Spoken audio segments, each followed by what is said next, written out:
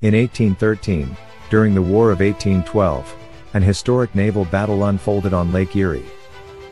American Captain Oliver Hazard Perry led a fleet of 9 ships against a British squadron of 6 warships.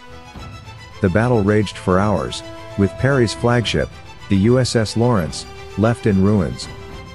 Undaunted, Perry transferred to the USS Niagara and sailed directly into the British line, forcing their surrender.